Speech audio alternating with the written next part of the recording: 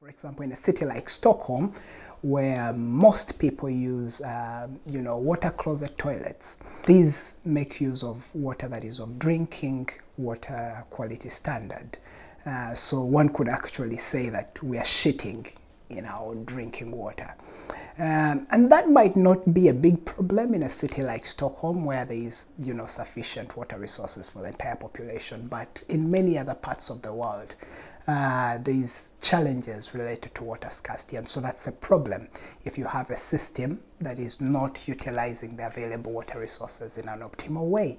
So I think World Toilet Day is an opportunity for us not only to think about how to increase access to safely manage sanitation for those people that do not have access to that right now, but also to think about how we can tweak existing systems, the infrastructure that we have for sanitation in all other parts of the world, in such a way that they can not only meet the demands for public health,